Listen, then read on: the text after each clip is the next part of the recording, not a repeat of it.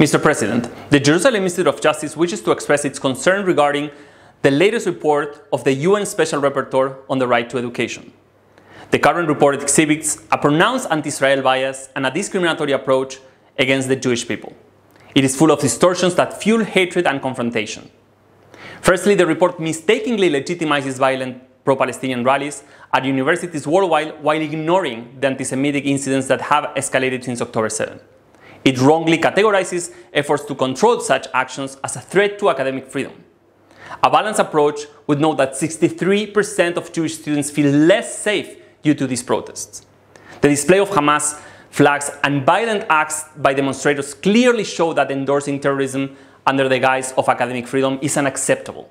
Secondly, the report criticizes the International Holocaust Remembrance Alliance definition of anti-Semitism with the false claim that this definition brings confusion to combating anti-Semitism.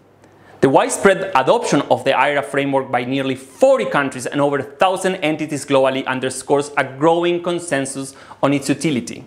In contrast, the genuine confusion in combating anti-Semitism arises from those who deny the October 7th massacres and those who dismiss Hamas terror activities, which only exacerbates the global rise in anti-Semitism and pose real threats to academic freedom.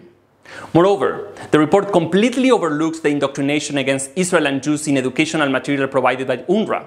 This omission is notable as UNRWA's curricula not only fail to promote peace but actively incite violence and hatred.